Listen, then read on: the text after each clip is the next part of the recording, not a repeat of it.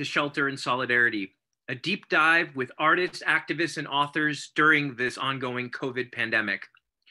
I'm one of your co-hosts tonight, Joe Ramsey, Zooming with you from Dorchester, Massachusetts on the south side of Boston. And I am joined by my co-host, Rachel. Rachel, are you there? Hi, it's great to be here with you all. Great, Rachel, it's a pleasure to be co-hosting with you tonight. I know this is not your first time doing it on Shelter in Solidarity. You have been holding down with Kira Mudliar and others our new weekend edition of the show, a once-a-month weekend romp with new authors of important books for the left. Tonight, we are here on a Tuesday night, not our usual Thursday and not the weekend show, and we're here for a very special reason, for a show to help promote and to begin and deepen dialogue with the upcoming Post Capitalist Conference focused on building the solidarity economy. And we are really, if I may introduce them briefly, really privileged and blessed to have with us tonight two representatives of that conference who have been helping to organize out in California and internationally via Zoom. We're joined again, returning to Shelter in Solidarity, by David Cobb, a well-known national organizer, spokesman, activist. He is, among other roles, the director of Cooperation Humboldt out of California, and is a leader in the U.S. Solidarity Economy Network. That's the U.S. Solidarity Economy Network. David, are you there? Howdy, y'all. It's great to have you with us. And again, back on Shelter in Solidarity. I always put out the call, are you there? Because as we all know here on Zoom, you can only be seen when you are heard. And to those audience members who are joining us but are not featured guests at this moment, be aware that if you are heard, you'll be seen as well. So please do keep yourself muted during the early part of the program, as we always do here on Shelter in Solidarity. Around the 45-minute to hour mark, we like to open it up for your questions and comments for David, and for our next guest as well, Nicola Walters. Nicola, it's good to have you with us this evening. Thank you so much, Joe. Appreciate it. Nicola is a labor organizer, an organizer of a particular group of workers, faculty in California, involved with the California Faculty Association. An organizer, also teaches politics as a professor at Humboldt State University, and has been working with Cooperation Humboldt in relationship to preparing this really looks like a fascinating conference. Again, the Post Capitalist Conference, something I think many of us are hungry for, whether we know it or not. So thank you again to both of you for being here tonight. You bet. Terrific. So we want to start with a softball question, right? I mean, we were doing this Tuesday show for you. David is the one who, kind of reached out to us, and building on our previous collaboration, like, can we do a show on a Tuesday, since you have a conference, I think, starting on Thursday and running through the weekend. David, so what is going on here? And Nicola, I'd like to welcome you into that question too. I'm learning more about the role you've played as an organizer of this on various sides. So what's happening this weekend? Why should people care about it and be willing to get back on their computers for another number of hours, in this pandemic Zoom fest we're having? What's going on out there? What's important about it? And what do people need to know right off the bat? So I think I'll start with the big picture and then pass it to my colleague, Nicola. So the reality is, Joe and Rachel, I reached out to Shelter in Solidarity because y'all have been doing a phenomenal job of merging art, culture, political organizing, specifically during the COVID pandemic. And frankly, I wanted to utilize and build on the network that you're building for this conference. And this conference, why should people care about it? Let's be blunt. Because capitalism as an economic system is literally going to destroy the planet if we do not interrupt it. And there is a growing network of organizers, practitioners who are doing work that we call the solidarity economy, what is often known as non-reformist reforms, but it's still mostly disconnected. So this conference is a place where both theorists, academics, practitioners, and organizers can come together and build a sort of a rhizomic network of networks of folks that are doing similar kind of work. And I reached out to some of the key folks at Humboldt State University to ask if they would be willing to co-host it. And Nicola and Tony Salvaggio were the two faculty that really just jumped right in. Yeah, I think I'll jump in right there too, actually, David, because I think that, one of the things that you were highlighting, Joe, is that when we're talking about, hey, shoot, everyone's getting on Zoom these days, or feels like most of their work or a lot of their obligations are all circulating around Zoom as a platform. But I really think that, David is doing a fantastic job of highlighting that there is urgency for this conference. But not only that, when we're talking about, kind of thinking about taking a pause to get on Zoom, it's actually, we're sort of doing the opposite of asking people to pause. We're saying, instead of pausing, jump in, get involved. And a lot of folks are looking for something that can, really help them to take whatever they're feeling, the anxiety, the grief, the stress, the frustration, the uncertainty of this time, and find actual methods, practices, solutions that can help them not only in the short term, but move their community as well into a space that can continue to provide, healing and enriching type of, social support. And that's exactly what the conference aims to do. So it's kind of like, we're not asking people to say, oh, shoot, you have to divert from your life to jump on Zoom. It's like, actually, if you're unhappy with what's going on and you believe that there's something else that we should be steering our world towards, that's what this conference provides. And it's an opportunity for people more than anything else. Yeah, I mean, from talking to David prior to this episode, I learned that your conference is built into it. One of my favorite features for conferences, which is it's no concurrent sessions, right? Which is to say, you're actually trying to, as I understand it, imagine this, academia, or the political left for that matter, to build continuity of conversation over time that allows people to deepen and follow up on connections and points that come up, rather than a bunch of competing sessions. You go to an event that actually has thousands of people at the left forum, you may end up in a room that makes you feel like you're alone, right? So could you say a little more about some of the different tendencies and groups, or just, I know it's more than you can summarize. You can point people to the program and we will put that in the chat box, or you can do it yourself.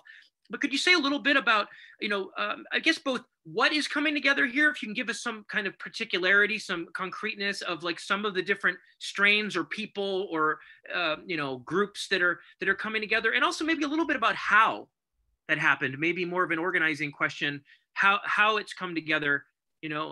Obviously when there's a need, there's always a possibility of something happening, but it doesn't necessarily happen on its own, as I'm sure you know. So could you tell us a little bit about who and what's coming together as you understand it, that maybe you're particularly excited about? Obviously you can't speak to everything you're excited about here, but and then a little bit about how it did. Back to David for that, and then Nicola. So I think what I'll do is just sort of do a little bit of big picture. One, we've got some really heavy hitters coming, quite frankly. Rick Wolff, who I suspect viewers of Shelter in Solidarity already know, is one of the preeminent economists of our time, certainly on the left, famous for Democracy at Work. We also have Emily Kawano of the US Solidarity Economy Network, a noted both academic and practitioner, really one of the founders of the US Solidarity Economy Network. But wait, there's more. We have Trinity Tran, who is the leader in the public banking movement, both in California and nationally. We have Chase Iron Eyes of the Lakota Indian Law Project. We have Mike Strode of the Koala Nut Collaborative. We have David Korten, author of When Corporations Rule the World and founder of Yes Magazine, and a host of others. But I want to give the space to Nicola to also talk about some of the really amazing sessions that both you are organizing yourself and that you might be excited about that you're going to be participating in. Yeah, I mean, it's been an amazing process of bringing together, folks who have really been movers and shakers of these particular themes that, of course, if we're going to have a conference to talk about post-capitalism, we wanted to have them involved in that conversation.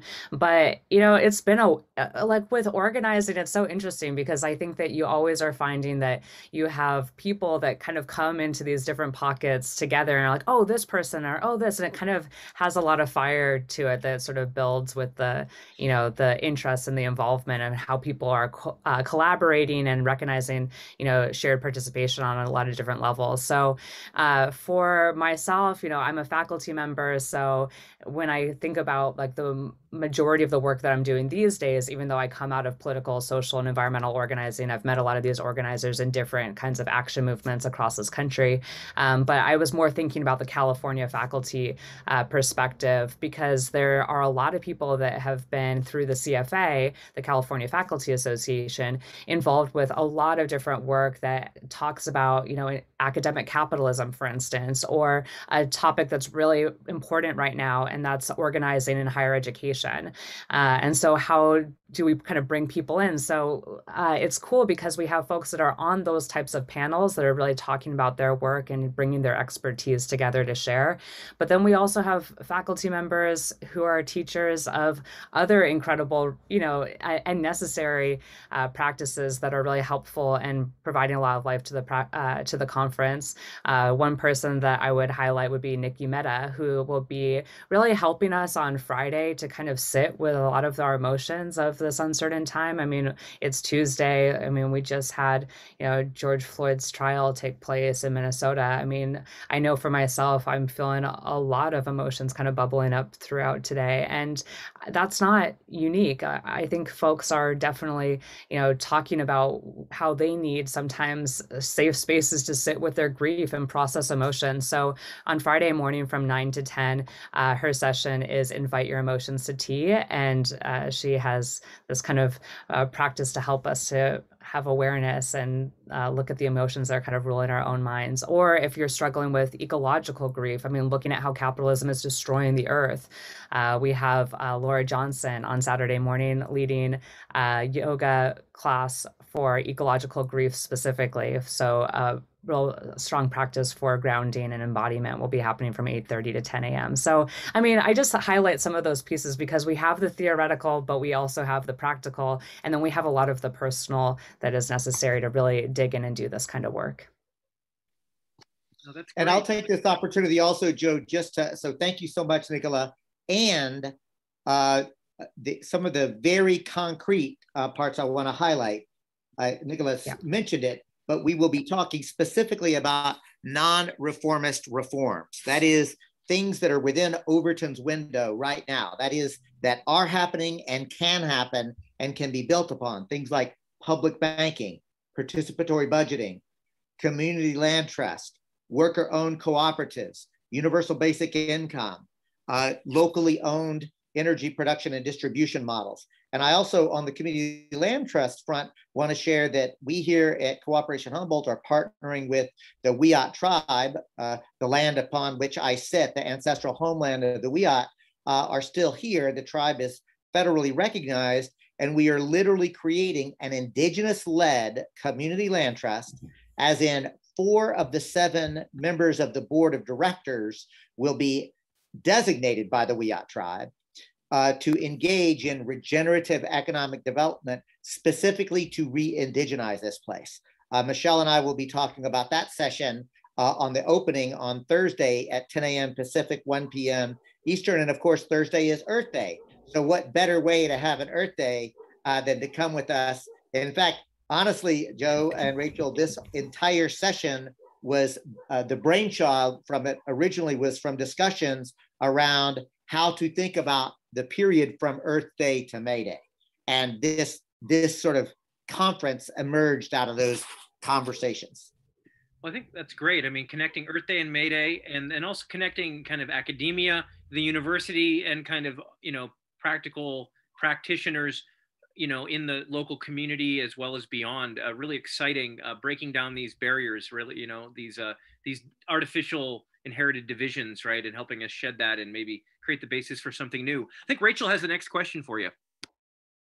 So I want to ask you to dive a little bit deeper into those non-reformist reforms. How do we differentiate them from reformist reforms that are just putting a Band-Aid on issues? And then also, how can we use current movements that are pushing for reforms right now and harness them and sort of use the momentum that's already happening to push for more fundamental change? Nicola, would you like to take that first? I want you to do the non-reformist reforms, and then I want to talk about movements. You got it. Yeah, it's a great question, Rachel, and I really appreciate it because, honestly, 5-10 years ago, a lot of the reforms, I actually personally didn't get involved with them because I thought of myself as a serious revolutionary, and I was playing for the big picture, and I stayed in that sort of space.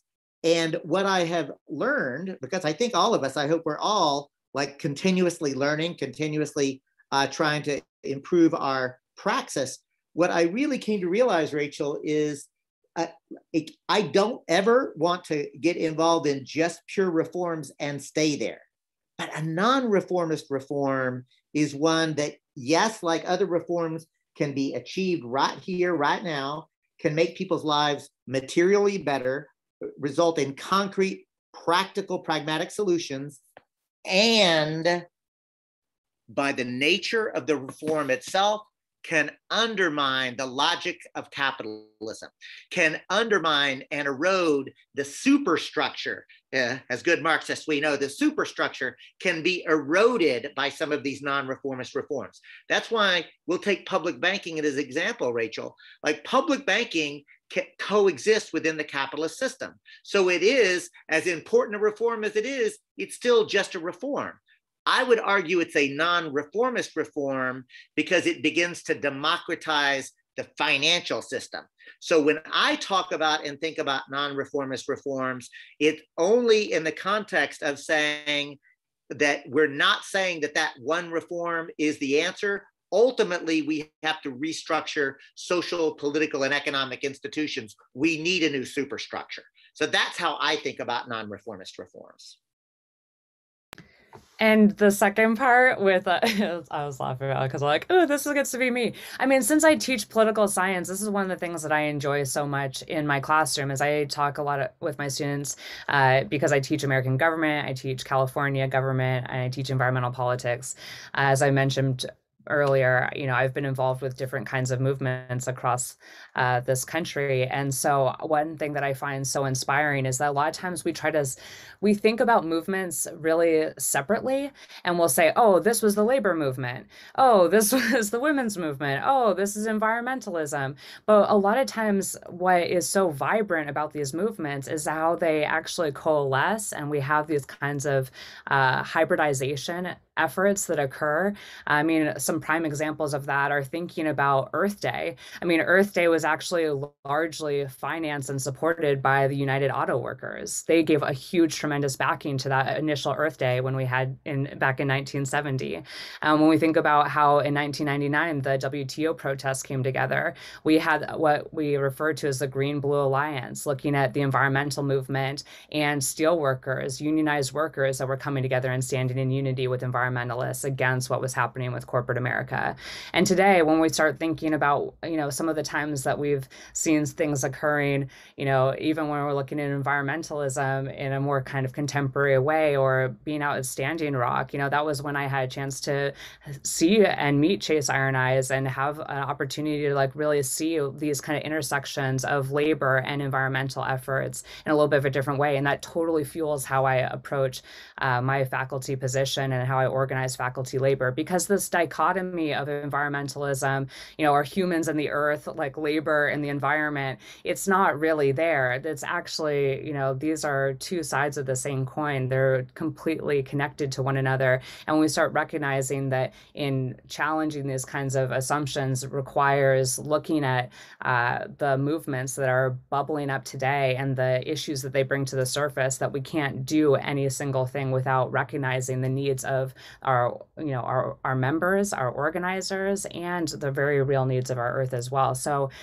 when I think about like harnessing energies, it's more like, how do we incorporate, learn, and grow together? And I really think that that kind of goes along with David's thinking of that kind of unsettling the logics that are really problematic and detrimental that we're trying to counteract with a post-capitalism type conference. So for people in our audience who aren't familiar, could you just really quickly give like an explicit description of how you understand the solidarity economy and how it can sort of act as a web that connects these movements that like only grow stronger by growing in relation to one another? Yeah, I think that a real... Oh, go for it, David. Well, as the co-coordinator of the U.S. Solidarity Economy Network, I thought what I would do is sort of take that head on, because it is actually a framework that comes out of a study of, economists created it. And in order to do it, Rachel, I'm going to juxtapose it with capitalism, because a lot of people feel like, oh, capitalism is too hard to understand, or it's super complex. And I'm going to do this knowing and seeing that Victor Wallace is actually in the audience. So, I'm going to be on my best behavior here, because Victor is really, a real leader in this analysis. But here's what I'm going to say. Capitalism is actually very easy to understand according to its definition, right? And there are 5 key characteristics. And these characteristics you'll find in any introductory college textbook on macroeconomics. 1, the private ownership of the means of production. It's not just factories, but farms and fisheries, but they're privately owned. Number 2, that goods and services are produced as commodities to be bought and paid for, as opposed to just immediate human need or use. Number 3, that those commodities are bought and paid for at a profit, so otherwise known as profit maximization. Number 4, that labor itself is merely another commodity to be bought and paid for. And number 5, it's all allocated by the market. Now, I say that, Rachel, because those 5 characteristics are how they're talked about. It shouldn't actually surprise anybody. And here's the thing. When you understand the implications of those 5 characteristics, it literally leads to unlimited growth. It leads to infinite growth on a finite planet. That's why with industrialization, we're seeing that literally this economic system is destroying the planet faster than Mother Earth can replenish herself. So it's literally the ideology of the cancer cell. Compare that to the Solidarity Economy Network, which also has a framework or definitions. Number 1, cooperation instead of competition. Number 2, equity across all dimensions: race, gender, ethnicity, sexual orientation, gender. Number 3, a commitment to participatory processes. Basically, if a decision affects your life, you ought to be able to actively participate in making it. Number 4, a commitment to deep ecology or sustainability. We put planet before profit. And then lastly, and here's the key, y'all, pluralism.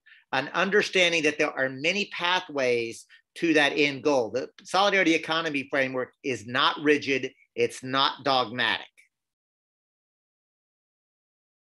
Yeah, that's fantastic to break down those 2 different, important ways of kind of like looking at these 2 different worlds. What I wanted to kind of just offer is a thought of, what if you engaged in a community in a world that wasn't just hell-bent on exploiting you for a profit? Like, that's sometimes, I think, when we break down some of these kinds of, pieces, and we're like, what does it really look like in practice? If, Nicola is a teacher and she doesn't work at an institution that during a pandemic is trying to exploit her for her work, is trying to reduce her economic viability, you know, my economic comfort is also trying to push me in a position where I'm off of healthcare and unable to care for myself and my family and my community because of the concerns of a pandemic. This is what happens when we have major corporations and very like corporate exploitive types of systems that are just looking at what's the most we can get out of this person, not even looking at me as an individual, as a whole human, but as a line item, if I even make it there. Usually I'm lumped together, right? And it's like, well, we can just trim this down and we can make these reductions and we can just continue to rebuild our reserve so that we have a demonstration of our own profitability as an institution. But then like the actual very real needs of the people that make that whole thing work in an education system are looked at as really an externality, a means to an end. So it's kind of like, what would it look like if we weren't looked at as a means to an end? How would we feel about each other? How would that change the way that our communities function and operate? And that's really sometimes like, you know, it seems kind of like theoretical in some ways, but it's just like really practical because we know what it looks like when we value the things around us for being a part of the, you know, just the web of our lives, that we have appreciation for it, but we kind of forget about that when it's changed or kind of, you know, put into a you know, kind of space where it's not given that kind of, you know, flexibility or freedom to be really looked at as like a whole piece of the picture. Great. There's so much rich material on, you know, on the that you all are raising here, and you know, and you've been raising it in other places too. I mean, David, Rachel and I both had a chance to watch your appearance on with Lee Camp a couple of weeks ago, also promoting this conference, and I was struck by a couple of the, you know, the formulations, you know, like the kind of toolkit language you're using in that interview, and building on some of the concepts you're elaborating at greater length here, but you know, kind of in the line of the pluralism, the non kind of dogmatism. I mean, you actually said something I've been saying a lot lately too, is like with the left, you know, in the United States often can, and maybe academia in its own way too, can fall into a kind of either or way of talking about change, right? And you kind of put forth a both and kind of approach rather than an either or, right? Which doesn't mean there isn't debate, right, and struggle. And you also talk about not just the need to not talk about not only the overthrowing capitalism, but overgrowing it, right, as well, which I think is really powerful. And another formulation, which is one I want to zoom in right now for both of you, is this notion you had of failing forward, right? The idea of like not being afraid of failure, and like the idea of teaching people to like try to be perfect and not get involved until they know everything, which I think is another tendency that is in the left in various ways and in academia in other ways. And of course, those two circles overlap but are not identical. Can you talk a little more about what you meant by failing forward? And I also wanted to ask this, like, what is some of the failing forward that has actually brought you, you know, individually or collectively, to this place? And I wanted to ask that to Nicola too, in terms of maybe the question of the role of academia. You know, because I mean, when you were giving this really, I think, compelling narrative about how Earth Day that had, you know, and the environmental justice movement, which is so like had such a working class labor aspect to it, you know, somehow get segregated out, right, and split off. You know, environmentalism and labor studies are different departments. And I kind of wondered, you know, if you had some thoughts about the role academia has actually played in creating some of these silos that now we're, you know, trying to overcome, break out of, overgrow, and you know, and how we can, like, I don't know what that struggle looks like, you know, as someone who's clearly straddling both sides of the kind of activist, organizing, academic divide that isn't a divide or shouldn't be a divide, like how you think about the tensions that and challenges that come up in trying to like talk to academics about getting involved in a conference like this, or the kind of practices that this conference is feeding or hoping to feed. I know that's kind of two questions here, but one is about like failing forward. You know, what do you mean by that concept, David? And like, can you maybe talk about the failing forward to this point? And maybe we can talk about how can we fail forward in academia, you know, with respect to projects like this?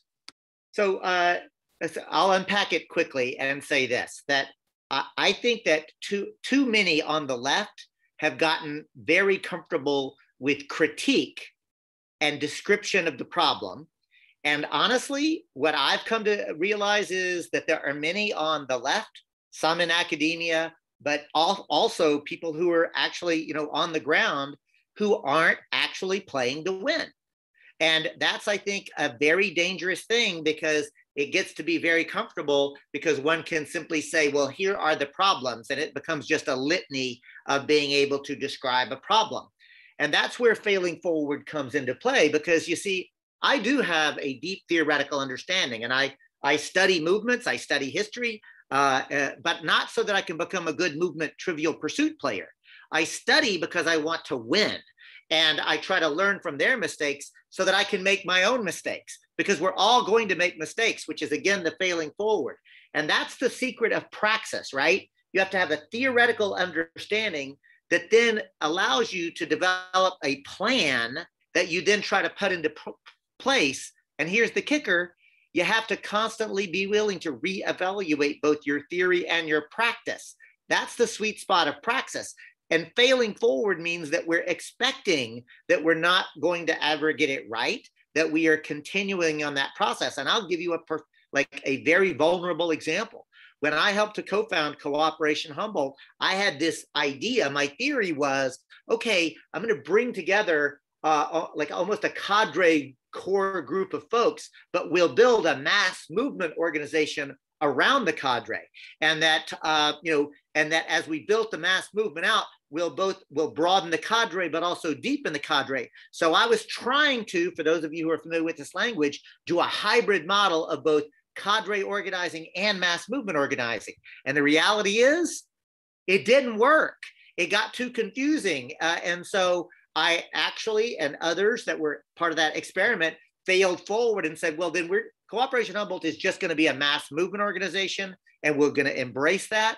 And there can be other sectors or other circles in our sociocratic process where folks who are more interested in the theoretical study of revolutionary process can take place. So I hope that sort of answered the question and gave you a very concrete example. Like when I started and co-founded this organization, I had one idea, and like the data showed me something else. So we collectively literally changed our thinking based on what we were experiencing. Yeah, such a basic kind of fundamental concept of any kind of, whether you want to talk about science or, I mean, frankly, learning to play a sport or whatever, the ability to sum up negative and positive experiences. But I mean, as soon as you ask the question, how many left groups actually actively integrate that into their own approach to things? I don't want to be too pessimistic, but I feel like it's not as hardwired into our kind of common sense as it should be, or soft wired perhaps, since it should be malleable.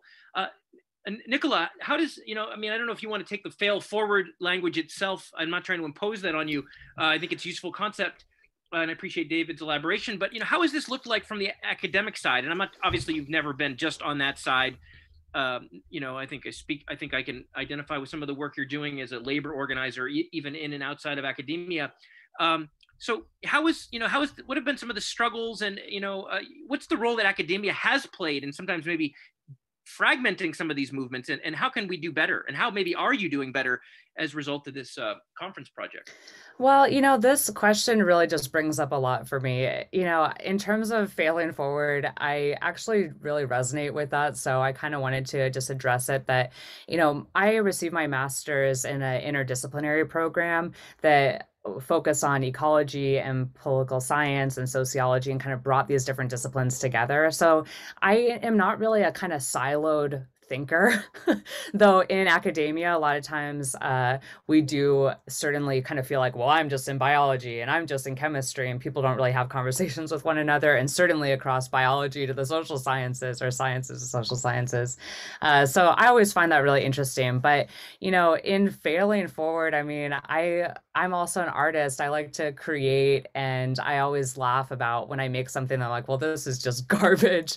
But then it's also funny because, that's also a time of just creation and learning. And I always try to encourage folks to just, whether they're in the classroom or, even if I'm doing self-talk with myself and I'm in the studio playing with clay, or something like that, it's just kind of like, how do you continue to grow and learn and evolve your thinking so that we do get stronger and better? That's part of the coaching that I end up doing a lot of times in labor organizing with my colleagues, is that a lot of times, especially in academia, people are so afraid of not having the right answer, because we stand up in the classroom all the time and we say, look at me, I have this information, let me share it with you. This is my job to know what's going on.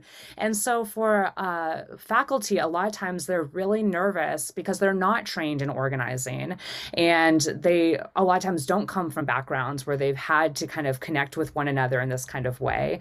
And so I tend to find that that's my hardest place to move people, is when they're really nervous about not getting it right. And for someone who's, been in political, my first job out of college was organizing for the Arizona Democratic Party in Flagstaff, Arizona in the 2010 midterm elections. We lost horribly in 2010. It was like a horrible year for Democrats, and so it's just kind of thinking about any time that you've had these challenges, or, times that things haven't worked out, or like the heartbreak that I went through after being arrested at Standing Rock and coming back to Humboldt and not having, seen the change that I had committed myself to, going out there and standing in support of. The heartbreaks that you experience in organizing, I think, is really those learning moments that help you to kind of do the organizing long term, because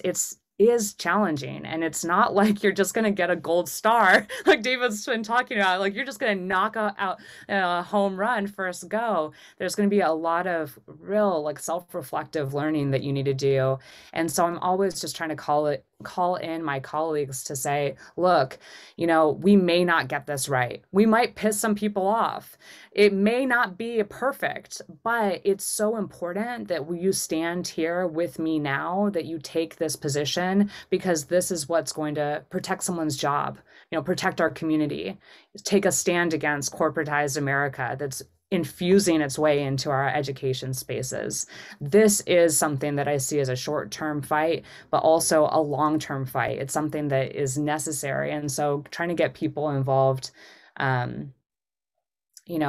do struggle with that in terms of faculty labor, but that's part of my continual work. How do we get people involved, recognizing themselves as actual workers? And so like, oh, I'm a fancy faculty member at a college, is like, you're a worker, and you have to recognize, like, stripping away this kind of like little space of privilege that you've been, comfortable with for a moment, that's being chipped away very quickly. And so in recognizing solidarity with your colleagues, with movements outside of your campus, with your community, that's really where I think that the work needs to happen, and that's where I try to do things as an organizer. Yeah, I mean, one thing I'm picking up from both of you here is, this emphasis on, the need for due praxis and summing up and taking risks and summing up negative and positive lessons, but also along with that, that willingness to experiment, that willingness to be self-critical, reflective, is also the importance of building a culture and a tone of trust, right? That enables people to feel like they can make mistakes, that they don't have to put on this show of perfection, premature perfection, which is just kind of absurd on its face if you really think about it. And I think academia is, as you flagged, Nicola, like a really tricky, can be a challenging place to do that, right? Even adjunct professors, right, who are paid less than full-time fast food workers, per hour, might still have, be kind of feel like they're carrying the aura of the institution and not want to tell their students, right? Let their students in the other side of the, of the stage here, right? The other side of the curtain, right? And let them know, I'm mixing metaphors, but how the sausage is made or whatever, right? Which actually maybe. Well, I think that like we feel bad about it, not to like jump in on you there, Joe, yeah, but yeah. I mean, we feel it's when we start talking about like really, like when I first got hired at HSU as a lecturer, and I was also working at our local community college of the Redwoods. So I was like piecing together jobs as many adjunct or lecturer faculty do. And it's a little bit embarrassing to kind of feel like, okay, you've got this job, you're in the door, you might be sharing an office with two other people, but you're there. You're not really sure if you're a full faculty member, but you're there. And then you're recognizing like, oh my gosh, like in terms of the financial compensation for this work, Yeah, you know, it's appalling. And it also, I think we kind of internalize like that guilt or that sort of like pain that Yes. we feel is like the institution. A lot of times, you know, we have to think about how we like internalize like the actual implications of an exploitive system. And we think about, oh, you know, if I only worked harder, if I only took on more work, if I was only, you know, doing this extra piece or this extra piece to make myself a more valuable worker, then perhaps I would be rewarded for it. This is the training that has been indoctrinated into our manner of thinking. And that's the kind of ideological shift that's necessary to kind of move from this is a normalized, like I'm supposed to be stressed out, I'm supposed to be fearful of losing my job. That's a normal part of being an American citizen to like, what does it actually look like to socially invest in one another and have a socially responsible kind of priority as opposed to something that's just about financial gains? Yeah, it's you know, terrifically put. You know, I mean, I just finished David Graeber's book. I don't know if you all have read it, Bullshit Jobs a Theory. You know, really highly recommend it. And that's my green light. If anybody feels the need to swear in the rest of this program, you know, we welcome it here. I mean, I feel like David Graeber would probably be someone who you'd want, you know, would have been in the thick of your conference, you know, if he was still with us. A tragic loss, but he left us so much anyway. But I mean, he, you know, he cites a variety of studies and a lot of qualitative research on, you know, basically close to, depending on the poll you look at, like 40% of people in developed countries, when privately, of course, you know, are asked if they feel that the work they do has any meaning and is making the world a better place, say no. I mean, this is different than the academic, which hopefully feels like they are doing something useful, even if they're not getting paid enough for it as an adjunct. But I feel like you just point to something really powerful, which is like the flip side of David's, like the need to overgrow, as I understand that concept. It's like that also requires that we have growth to do. You know, like the system has marked us. You know, it's not to just get into like a navel gazing, you know, only individualist approach to spiritual solutions, but to like we need structural change, but that we are a part of that, right? Our culture, our way of communicating, our way of narrating our lives, right, and relating to others is a part of that structural change. And this isn't so much a question. I just really appreciate what you both are saying. And I'm going to pitch it back to Rachel for the next question. But I mean, just thank you for elaborating it, because I do think, you know, we need spaces to model this and practice this, you know, in safer spaces in some ways, so that we can bring it back to, you know, the challenging communities and workplaces we live in, or try to. Rachel? So you both have spoken about the importance of getting directly involved, and also sort of rebuilding relationships with other people and starting to view other people like as human beings and not just through the lens of like what they can provide for us through capitalism. And one thing that sort of makes the solidarity economy approach so unique and so accessible is that people can sort of engage with it at all different levels, right? Like people can just adjust the consuming that they're already doing, and people can also go out and organize a workplace. It really gives all those opportunities for people to put whatever they can into it. So I just want to ask you right now, what are some different ways that all of us can start to invest in our communities and participate in an economy that is a little bit more equitable and a little bit more just? All right, so Nicola just pointed at me. So thank you for the question again, Rachel. So the way I think about it is this. Remember that the word economy just comes from the Attic Greek, right? And it literally means the management of the household or the management of home. And I think about home as not just Jarajiji, otherwise known as Eureka, where the city in which I live, but it's literally, I am on a watershed. And the reality is that we've actually done a terrible job of managing the ecosystem and managing our home. We've also done a terrible job of really taking care of each other. You know, there's a great line that says, we're all just trying to walk each other home. And it almost, like, I tear up even just saying that out loud, because I know what that means, because we're supposed to be taking care of each other. And we've done a terrible job of taking care of ourselves and of taking care of each other. And it reminds me, Rachel, that 13 months ago when the pandemic first hit, frankly, government was completely incapable, at least locally here in Humboldt County. And honestly, Cooperation Humboldt literally ginned up from scratch a mutual aid network. We began to literally make hand sanitizer. We made cloth masks. We literally created a system for which people could say, I'm self-quarantining, I can't get groceries. So we actually had a whole system where we were running errands for each other. We were providing those sanitary masks. I deepened the relationship that I had with the Wiyot tribe because we just reached out to them and said, we know y'all are out there on Table Bluff at the reservation. Like, how can we help? And literally we began a mutual aid network that then brought together folks who were working with the houseless community and the immigrant rights community, a whole host of communities. And literally we built, frankly, a dual power structure, right? Because we were literally acting like government at the moment. And Rachel, out of that experience, Cooperation Humboldt then built a disaster response and community resilience program area that continues to this day, so that when the recent fires happened here in Northern California and our community was inundated by fire refugees, otherwise known as climate refugees, we were, along with the American Red Cross, Cooperation Humboldt, a community organizing group in the American Red Cross, became the go-to people that our local government was actually looking to, and the disaster response professionals were literally leaning on us for that part of it, right?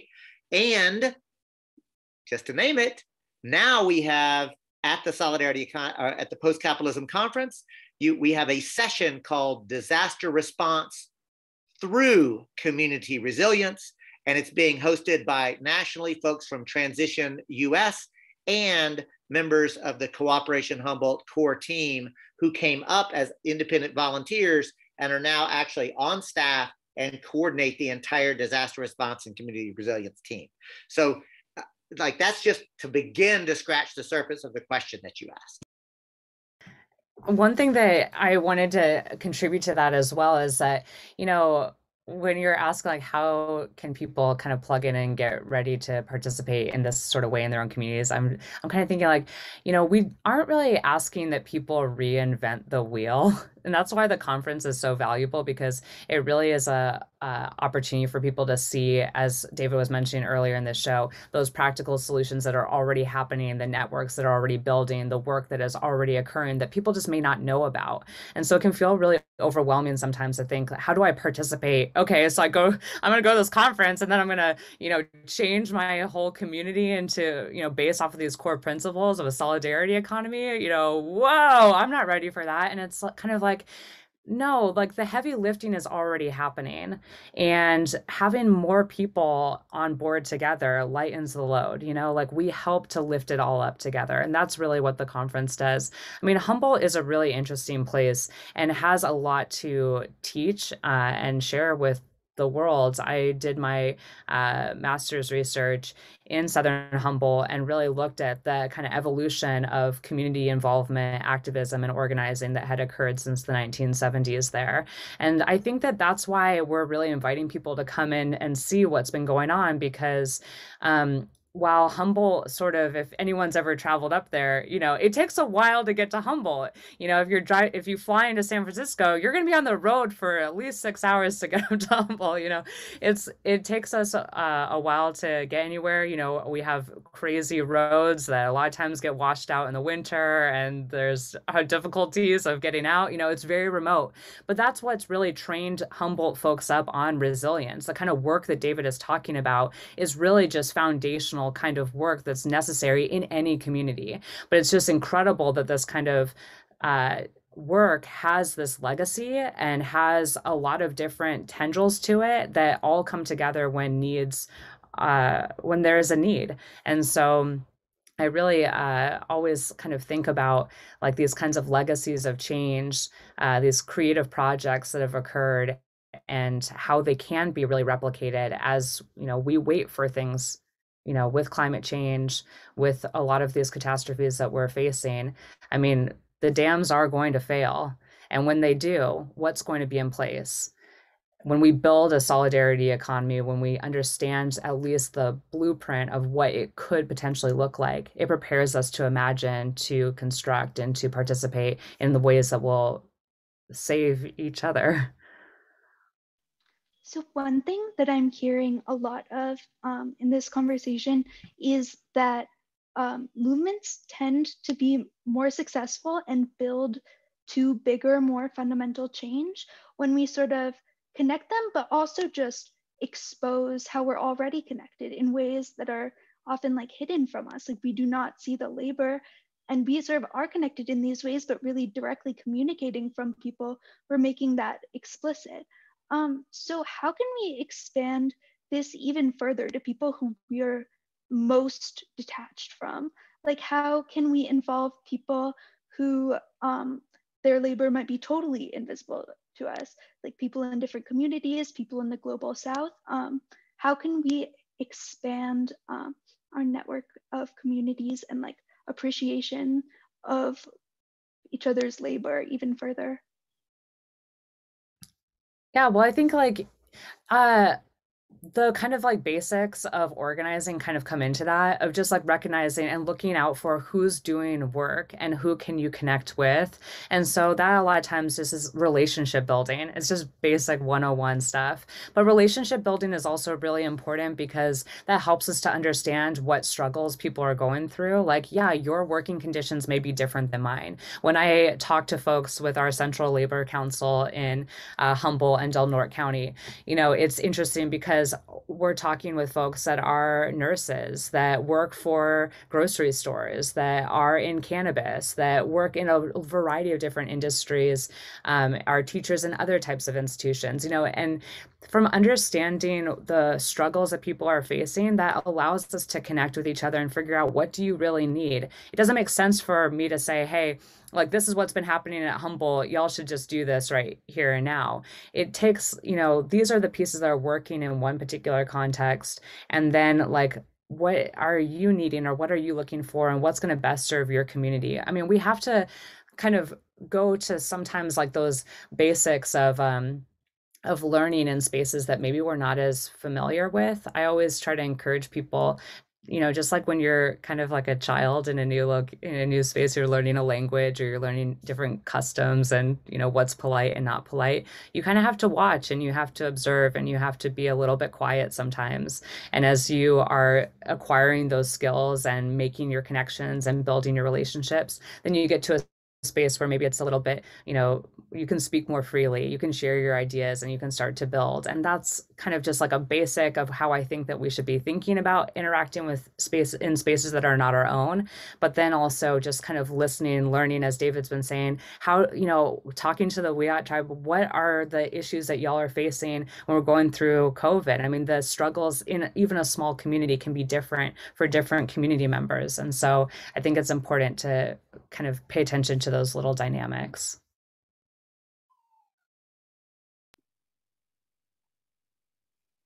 Yeah, great. I mean, these are just great thoughts. So much on the table here. I really think that Rachel's question about the international dimension of this, the invisibility of kind of the way in which imperialist capitalism, as I understand it, kind of veils the labor of the global South, right? Even our best intentions can come up short, right? When we don't, when we're limited by the national borders that we are taught, and not as taught intellectually, but that we're structurally kind of compelled to at least start from. So I mean, my question is about like the U.S. state itself, and but also the state and local municipal state government. I mean, how do y'all conceive? I mean, I guess conceptually, but also practically, what's been your experience engaging solidarity economy projects around this conference or beyond, in terms of the relationship to the existing government structures? I mean, I understand the kind of overgrow point, but I'd like to wonder if you could concretize that a little bit, theorize it a little more for us, for this audience, but then also to maybe give us an example of how the different dimensions or possibilities of working within the existing structures, as well as parallel to them, kind of play out in your experience. So I'll take that one first because, it's funny, I sort of chuckle because, I'm a lawyer by training. I've sued corporate polluters. I've lobbied elected officials. I've run for office myself. I ran for attorney general on the Green Party ticket in Texas, pledging to use that office to revoke the charters of corporations that routinely violate safety, health, environmental protection, and worker protection laws. I ran for president of the United States on the Green Party ticket. So I absolutely believe in engaging in electoral politics, both at the national level and at the local level. Also worth pointing out, Rachel, that the Green Party is a global party. There are Greens organizing in every continent except for Antarctica and the rest of the world, where there is proportional representation, an infinitely more democratic voting system. You have Greens actually serving in minority coalitions in government, serving in the national assemblies all across the world. And as I tell my anarchist friends, you may not believe in the state, but the state believes in you. And that's why, for me, I engage in electoral politics, but y'all, I am no electoral fetishist, because so many people I meet seem to fall back into that either or paradigm that Joe was sort of referencing earlier, right? Either they say elections are for chumps. If elections could change anything, they'd make it illegal. Movements are where it's at. We just have to build movements, right? Elections are ridiculous. Or they say elections are where the actual policies are getting made. That's where the actual you codify any changes that we're able to make. Movements might change minds, but the movement actually changed the mind around nuclear weapons, and yet nuclear weapons are still stockpiled because we didn't elect people to actually dismantle nuclear weapons. So elections are where it's at. And of course, they're both right, meaning they're both wrong, which is to say it's not either or, it has to be both and, which is why in the solidarity economy framework, we know that the state, whether at the local, county, state, or even national level, can either make those non-reformist reforms easier, they can facilitate them, or they can make it almost impossible to do. But even if I said almost impossible, because even in the most repressive situation, one can still engage in acts of solidarity. In fact, the movement and world history is replete with examples of that. So the way I think about that question is not the state, yes or no, but how do I relate to the state? And elections for me is just one more front of struggle. It's not the only one, it's not the end all be all, but you damn right I'm going to engage in elections, because I'm going to use every tool in the toolbox I have to be able to try to interrupt the base narrative. And honestly, y'all, like my quick read is like the neoliberal center is not going to hold. It's either going to be some version of eco-socialism or some version of fascism. So for liberals that sometimes annoy me, to be honest, but I also know I have to win them over. I have to work with them, because ultimately they're going to have to either break to the radical left or they're going to break fascist. I really believe that. And so I try to keep that in mind, that everybody is in a process. And, I used to say I only have one enemy, and that's the class enemy. Now I realize I actually sadly have two enemies, my class enemy, and I have members of my own class who have literally decided, because of white supremacy, nationalism, what have you, have decided, even though they're members of the working class, are literally going to break with the fascist when the time comes. So I have two categories of enemies, but I'm trying very hard to bring as many people and convince them to come our way, because we're more fun. I'm glad you said that, David, because I think that when we're looking at, like, that was kind of the point that I was trying to make a little bit earlier as well, is that, when we're talking about the politics that are happening within any particular movement, you can't keep all the other stuff at the sidelines. Like, no, hang on, we're just talking about labor. Okay, hang on to like the sexism, the racism, let's like keep all that stuff over here, and we're just going to focus on this. That's part of the sort of necessary work of getting to know what people are going through and how that may impact their ability to organize and get you moving in the direction that you want to be moving in. So I just wanted to tack that on, but I thought that was brilliantly said. Yeah, this is great stuff. I mean, I think the point you made, David, about and Nicola as well, building on it in different ways. That everyone's involved in a process. I mean that I mean, I think there's a danger. There's a long history in the United States, partly because people have given up on winning, even though they might talk big sometimes. There's a way in which strategic political differences can be turned into kind of morality. Right? Like more, as if we're going to burn our bridges forever because of this conflict we have, as opposed to realizing, we might need each other down the road, right? Even if we do have a serious difference now, let's not if we can avoid it, let's not burn the bridges, right? Because we really do need the vast majority if we don't want a revolutionary transformation to be an utter bloodbath. I mean, let alone just impossible altogether, right? I mean, I just really echoing and affirming so much of what y'all are putting down here. I think we're going to take I think Rachel has one more question for you. But before she asks, I want to just signal to our audience that we are now at the hour mark, just a couple minutes over. Actually, we started a little after 7 today, unusual for us, but we did. And so we'd love to welcome your questions or comments. I know we have some Shelter and Solidarity producers who have questions. I know we have Victor Wallace, a very profound theorist and writer on issues of eco-socialism and social movement and the left. I would love to get you involved, Victor, if you're there with a question, and we'll open it up in just a minute. But first, we'll give Rachel one more to you both, and then we'll make this collective. So as we close up with our questions, I just want to return back to the conference and its name, the Post Capitalism. And there's something about that name in the post that sort of implies that there's hope, right, for a world after this, which is something that I think a lot of us aren't used to letting ourselves feel hope for. So I just want to ask you, what gives you hope that there is a better future and that we can get there? I'll jump in first, Rachel, because especially for listeners and viewers of Shelter and Solidarity, probably the thing that's giving me the most hope right now is our study groups.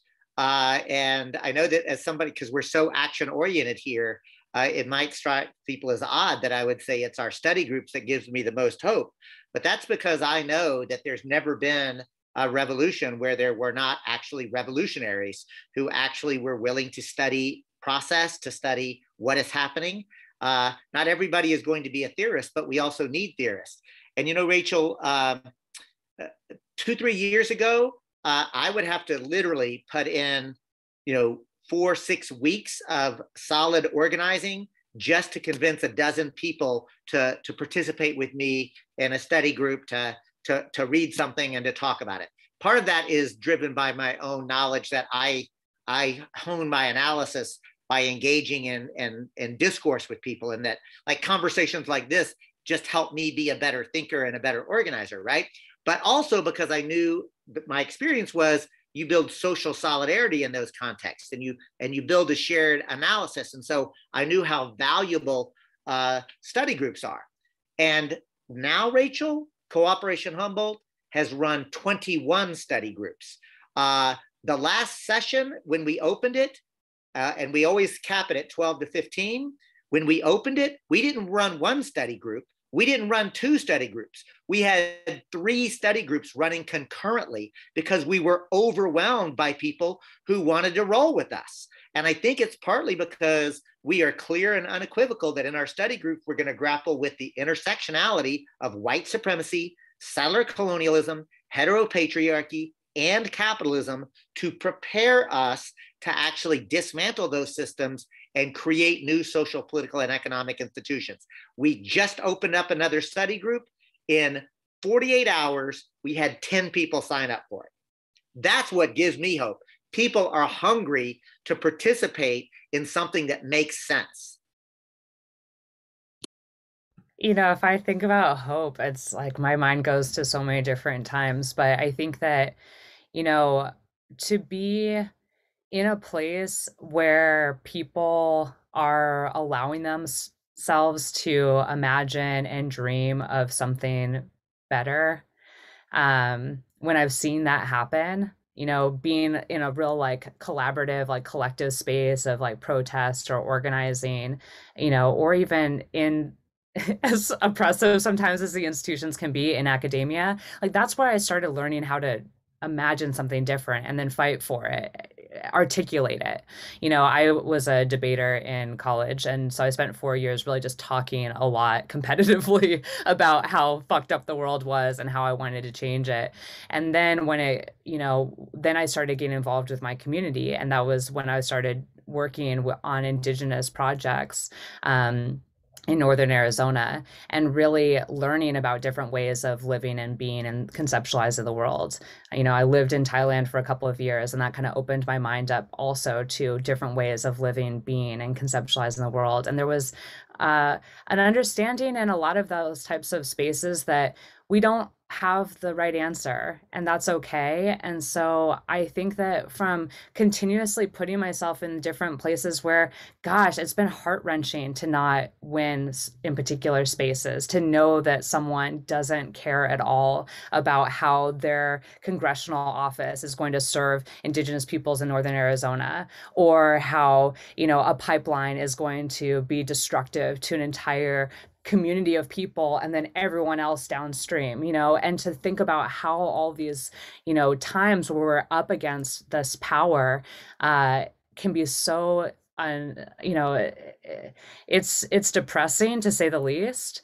But it's also hopeful because you see people who have been fighting fights longer than you have, and being resilient in the face of some of the worst atrocities that we can imagine. And when you see that in different spaces or pockets around this earth, I think that foundationally has moved me. So I just don't accept business as usual. And when I have folks that kind of think that it's idealistic to be moving towards change, I just know in my core that I have a belief in something different and better. And no matter how much I think that my life would be a lot easier and more simple if I could just, not care and hope and believe in a better future, it's like there's something messed up in my body that I just can't let it go. And so it's like, I'm just going to keep fighting for this future because I believe that it is the best, absolute best use of my time. I believe that that's what I owe to the people that I love. It's like, what is the most damage I can do to this system that is destroying the earth and the people that I love in my community? I'm going to try to change it, and it's just like, I don't know, it's like a light that I can't turn it out. That's where the hope comes from. I really appreciate you bringing up intergenerational relationships and organizing as really like a great source of hope and strength for both sides of the equation. And I just wanted to thank you both so much. I'm really excited to hear how you respond to our audience's questions. So I'm going to kick it over to Joe now to get started on that portion. Terrific. Let's get collective with this solidarity, sharing, and thinking together. I see that we have 3 folks who have indicated they like to ask a question. I have one too, but I'll hold it back for now. But let's not forget, I do want to come back to the role of art and culture in this. I mean, I think the comments that I just heard about hope in a hopeless time, raises that question we can maybe come back to later. But first, we have Mark has a question, possibly 2. And then I have one I'm going to relay from our co-producer, our stalwart organizer of, with the 12-handed organizer of Seren Mudliar, who's not with us tonight here due to another commitment, but he left a number of questions. I'm going to try to relay one. And Linda Liu, another producer of the show, has a question as well. So let's go to Mark. Mark, you have one, or take 2 if you'd like. And then if anyone else would like, we'll take them together to get as many voices out here, and then we'll pitch it back to our great pair of guests. Mark? Well, you get so many things sort of moving and thinking, and I'll try to take 2 and turn them into 1, but you've got lots of ferment, and I'm still struggling with some of this. As David explained, sort of the solidarity economy, it's very inspiring, right? and it sounds a lot to me like Henri Lefebvre's right to the city, right? And that sort of embrace of diversity, the meeting needs through non-market exchange, the democratic control of production and resources. And it makes me wonder if you, building on sort of Rachel's questions, does the solidarity, as an organizer in solidarity economy organizations, do you have any interaction with some of the Global South right to the city folks? Because there does seem to be some commonality with the right to the city movements. And so that's part of one question, but on the moving forward off of that, there does seem to be a difference between some of the right to the city and the solidarity economy, as you've explained it this evening. And that's in part, the right to the city has a very definite revolutionary core. The citizens of Seattle should make the corporate decisions for Boeing, right? You know, I mean, it's very plain. That, you know, the workers of the city should control the production of that city. And when it's very inspiring to sort of hear about Humboldt substituting for the state by creating masks and creating hand sanitizer, but in a certain respect, that removes responsibility from the state. It lessens our demand on the state. How does that move forward to sort of a revolutionary reclamation of the value that corporations steal from us, that it really feels like the state is the only tool that's going to get to that sort of redistribution. And I sometimes feel like mutual aid just means that the state can cut corporate taxes again, right? Because we're solving the problems that we would call on them to do. And I don't mean that as a slam. It's just, it's the quandary that I'm torn by the rhetoric here. I hope that question makes sense. Well, it does to me, Mark, and I'm glad you asked it, because it also gives me a chance to call back to that failing forward. You've literally actually basically re-articulated. Remember when I answered, well, I thought that I was going to build a cadre organization and then a mass movement around it to bring people in. It actually came out of, I wouldn't call it exactly the right to the city formulation, but I was clearly, for me and the core folks, we clearly thought of ourselves like having been inspired by Zapatismo, by being inspired by the idea of actually governing, right? And I am a revolutionary. I do want to restructure the entire system, and I believe that we are going to have to take the state. So I came out of that framework. What I realized is that bluntly, the growth that Cooperation Humboldt was experiencing, I couldn't integrate that fast enough. And so I leaned, or I followed where the motion was taking us to say, all right, well, we're going to actually do this other thing as an experiment. So I guess what I'm getting at is I absolutely agree that we have to engage the state directly, and ultimately we have to take control of the state. I often say, again, that you can't ignore the state, because if you do, it'll pounce, right? It'll get you. And clearly, as you accurately observed, currently there's been a merger between the transnational corporation and the state itself. And that reflects even at the local level. By the way, that's what Mussolini called fascism, right? That merger. So that's absolutely happening. And I haven't found enough people in Humboldt County who even have an understanding of what anarcho-communism is, or what Zapatismo is, or who could even have an appreciation for the right to the city approach or alignment. So we don't have a Miami Worker Center here, right? So this is an example of us trying to build where we are, and you take people where they are and build together. So that's how I'm kind of thinking about what you're saying. And again, I heard it not as a gotcha. I heard it as a legitimate question and a really hard challenge. And I'm owning, I don't think I actually know the answer. This is an example of where we're trying to fail forward and just figure it out as we go. And if I had a more pat answer for you, I promise I would share it. I'm still looking for it. Yes, and thank you for taking it in the spirit it was intended. It's certainly not a gotcha question. It's a struggle entirely of how do we move from where we are to where we want to go. Thank you for not thinking of it as a, that I got you on your theoretical period. You didn't cross your T on.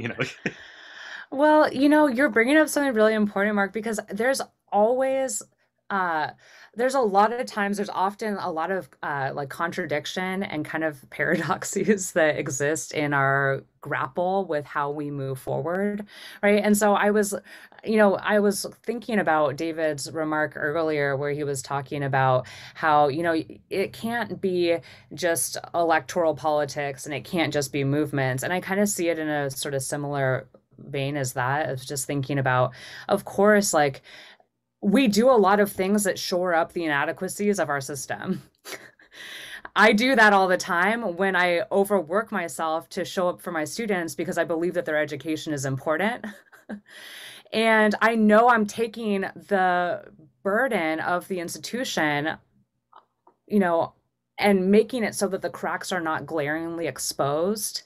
But that's part of the tension, right? Of how do we figure out, a release for ourselves of what we're doing to like make sure that people still do get access to the things that are necessary or we believe that are necessary for them, and the system is structured as it is to provide these types of resources for folks. But we also know that our way of volunteerism in this country is an integral part of the way that politics functions as well. So it's kind of like this really interesting balance of, when I talk to my students and I ask them similar questions, I ask them, where do you go if you want to escape the state? And then I also ask them, how do you engage in politics?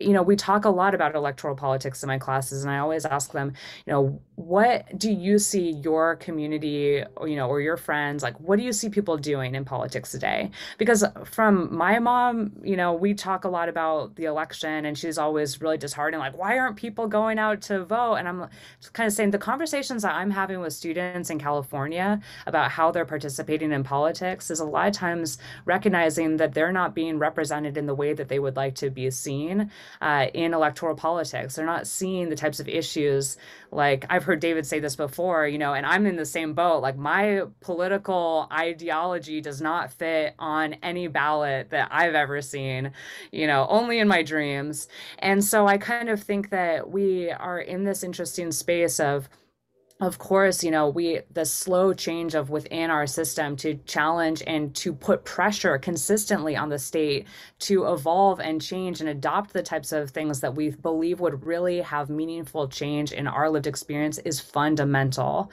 And then at the other, side of that, like recognizing that, we're doing our best to take care of ourselves, take care of our communities. And there's going to be some stuff there that we're like, shoot, I know I shouldn't be putting in those extra hours, or I know I shouldn't be masking these inadequacies by providing basic care and consideration for folks when I know it should be coming from somewhere else. And I'm pissed off that I have to, but I'm still going to do it because I know that there's a need there.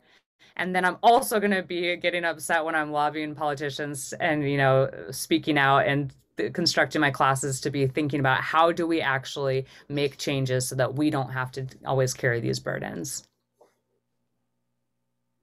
Great question, Mark. And I think it deserved to be addressed directly rather than to sit in a queue for 5 to 10 minutes, because it is, I think it's a really comradely, productive, but challenging question. And I think, we're all trying to make, many of us anyway, make transformative change in imperfect conditions, right? We have to make choices with the resources we have and the strategies and tactics that are available, and learning as we go. Let's bring in, I'd like to actually bring in one live speaker. Brian Gibbons likes to ask a question. I think I'm going to preface it with the question that Seren is not here to ask himself right now. He asked a number, but this was one I think hasn't been addressed directly.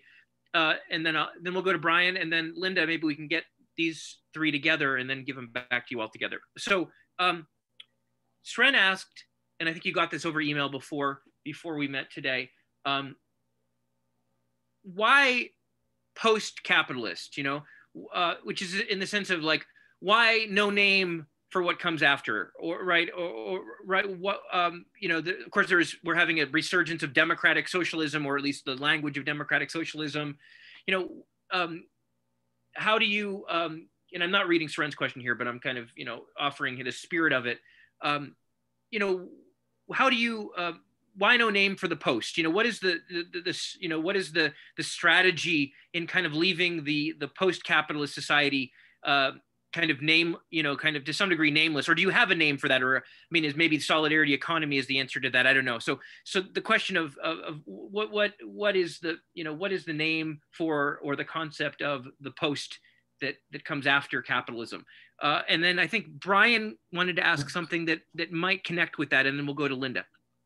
Okay. Yeah, so I'll go really quickly. The post was a function of the fact that, and Rachel, you picked up on this astutely earlier, right? Which is to say, there is something beyond capitalism. We have been trained to believe that capitalism is like from on high, it's unassailable. So the whole notion of this being post-capitalist is to say, no, there is a system that's going to come next. And by the way, there is going to be a system that comes next. Capitalism is ending under its own terms, but there's nothing to celebrate about that, because the reality is that capitalism, because it's premised upon wage labor and extracting the surplus value of labor with automation, robotics, technology, and so forth, literally capitalism as it's been practiced you know, for the past 75 years, it's literally ending.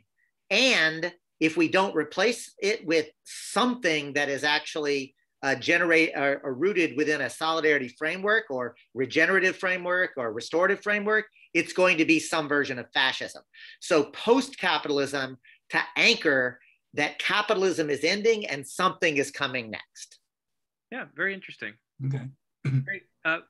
Brian can build from that, and then we'll bring in Linda, and then we'll go back to the guests. Yeah, I've really enjoyed the evening. I particularly like the idea of working on every front that you possibly can to move forward. Yeah, you really need to. And I've done that. One of the questions that came up as I was listening, though, is that we live in a nation, at least, that's premised on the individual, at least go back to our historic documents and stuff. And then we also have, to the best of my knowledge, you know, we're kind of premised on the Abrahamic religions, you know, Christianity and whatever, in the sense of there's always, you know, there's a perception that everything's linear and it's always moving forward and it's always moving up and that sort of thing. And it seems that if those are kind of the guiding principles of daily life and that sort of thing, I'm going to achieve something in heaven. Their kids are always going to be doing better, you know, and that sort of thing. You know, doesn't also there need to be a philosophical change? Maybe this is a future show, a philosophical change in how people look at the world, you know, and I raised that question as being, you know, raised a Catholic, still a Catholic, and that sort of thing, understanding that it was a pretty easy road to communism, actually, you know, and I was a good altar boy too. But it seems that we need to be able to change basically the framework on how people are thinking, and that's really a long haul question. Is this the appropriate place for that question? I think it's a great place for it, Brian, and I think we have some great folks to speak to it.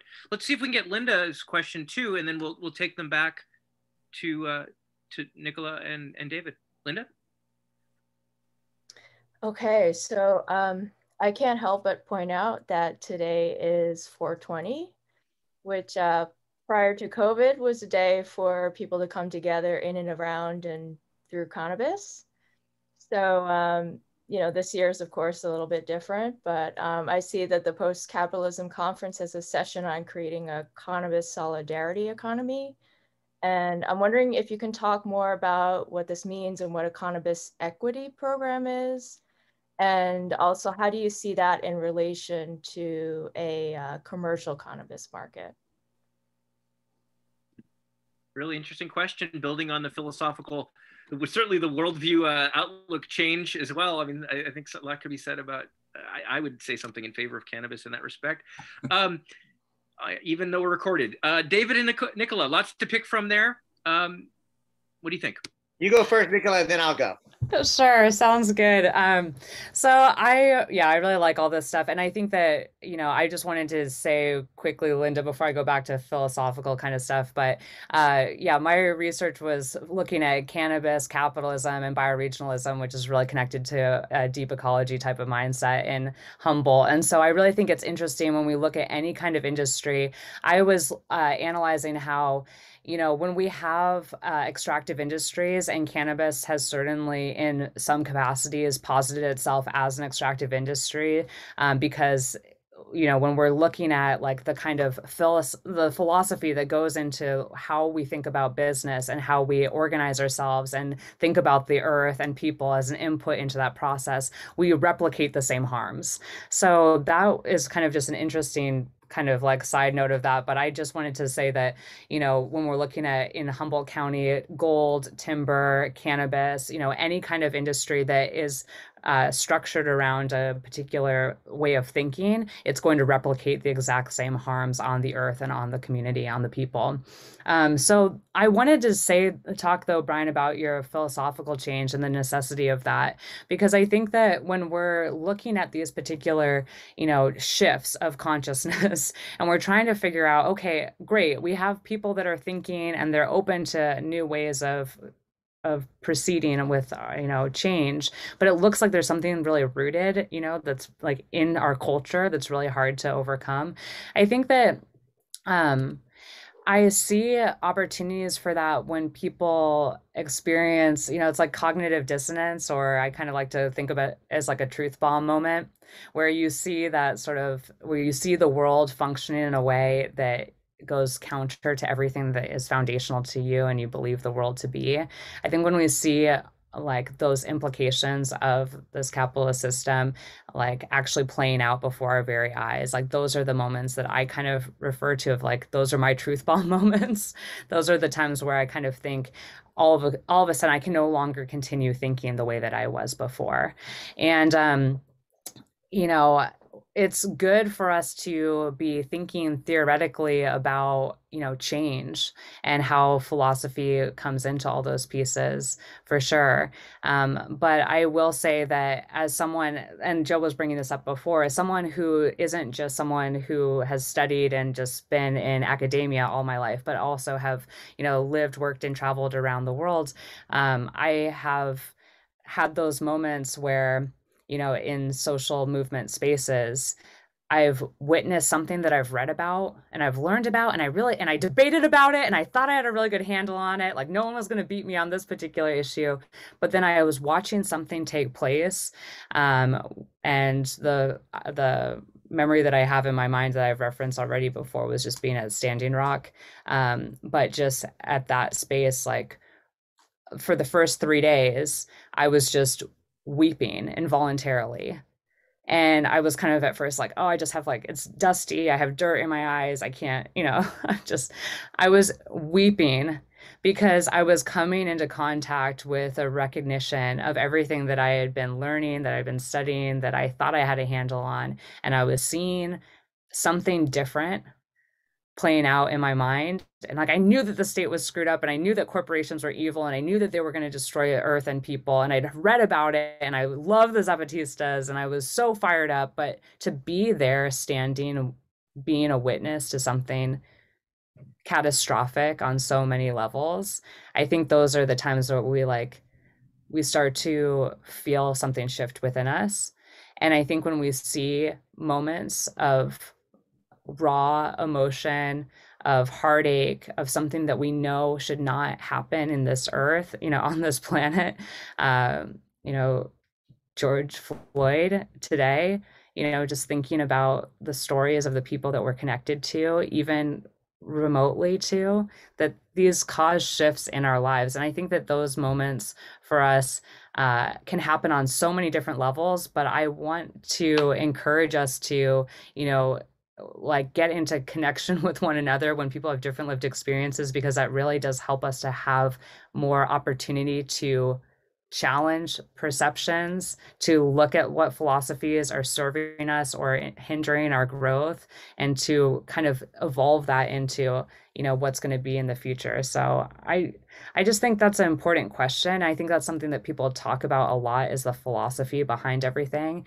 But I see philosophy being integral to like our Post Capitalism Conference, being integral to the conversation that we're having here today. And I think it's foundational to any kind of change, that we're not compartmentalizing that. That's here with us, and it's here with us in these spaces that we're moving through as well. But we have to kind of lean into those emotions, like lean into the uncomfortability of that, and just say, hey, like, you know, we're going to have to grapple with this stuff as well. And that's going to be critical for us to be moving, you know, away from something that won't be fascist and replicating the harms that we want to avoid.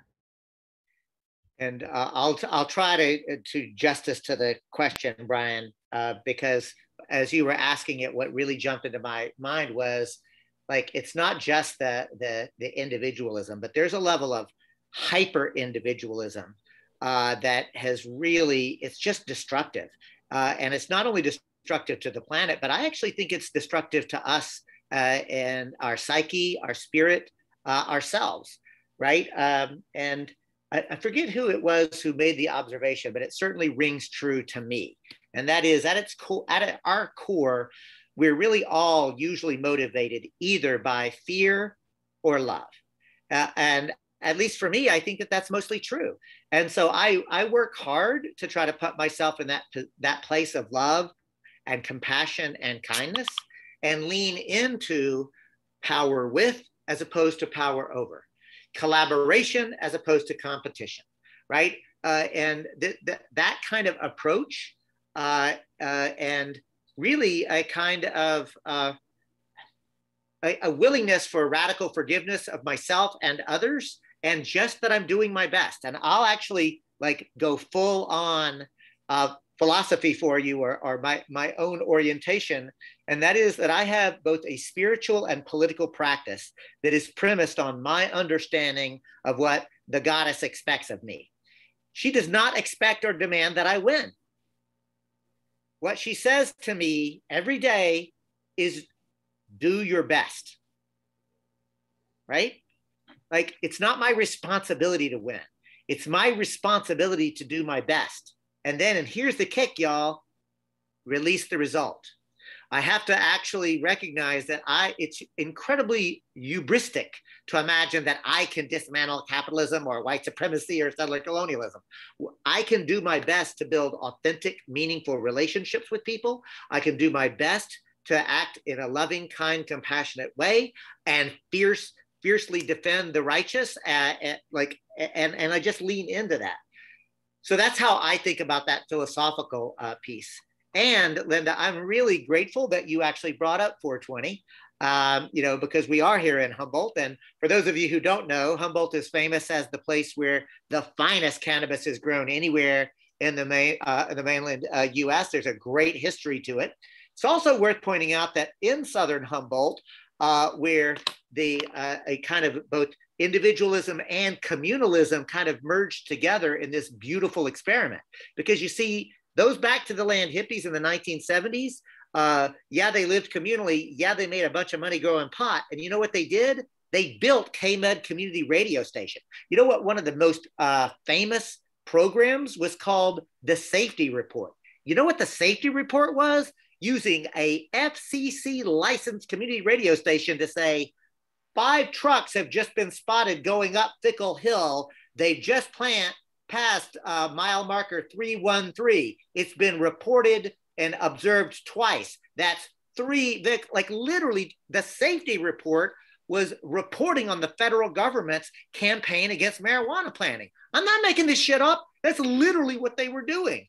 And wait, there's more. They built Beginnings, which began as a preschool, a childcare facility, because out there in the woods, they didn't have a childcare facility. Wait, there's more. They built the senior the Healy Senior Center to care for their elders. Wait, there's more. They built the Mateel Community Center. Like literally out in Southern Humboldt, way out in the sticks, what you saw was basically a kind of solidarity economy where they were coming together because the community had sort of recognized what the needs were, and they were basically doing the things that government wasn't doing, right? So that spirit of the best spirit of what came out of Southern Humboldt is what I hope that we're trying to recreate.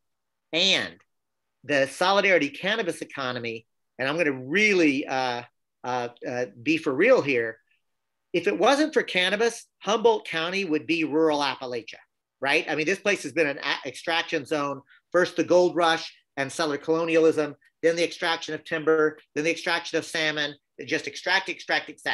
Cannabis is what made this economy actually something different and special. And with cannabis legalization, y'all, we have to be really clear. Marlboro and Seagram's and all the big, huge corporate farmers are coming in on this.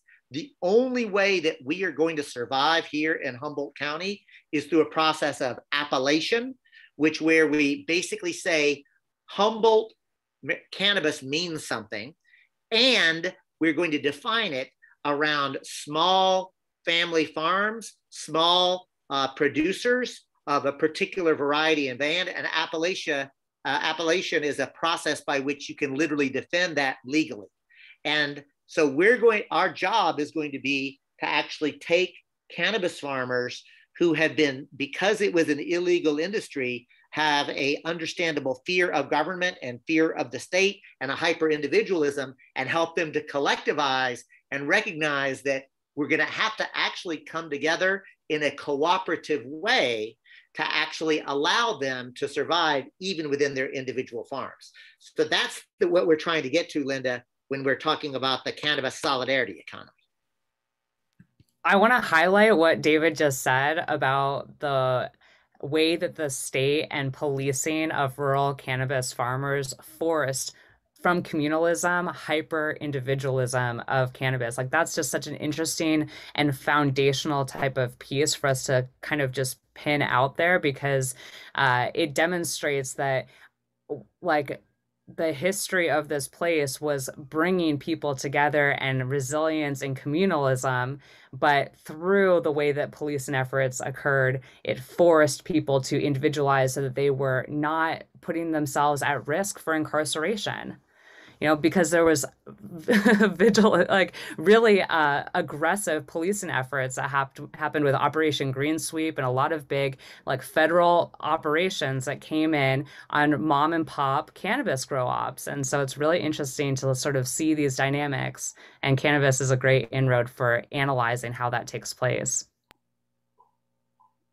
Really interesting. So much learning so much here, and things I can take away even from this pre-conference preview. We're going to give you a chance to give some more logistical information to folks about how they can plug in to the conference before we wrap up.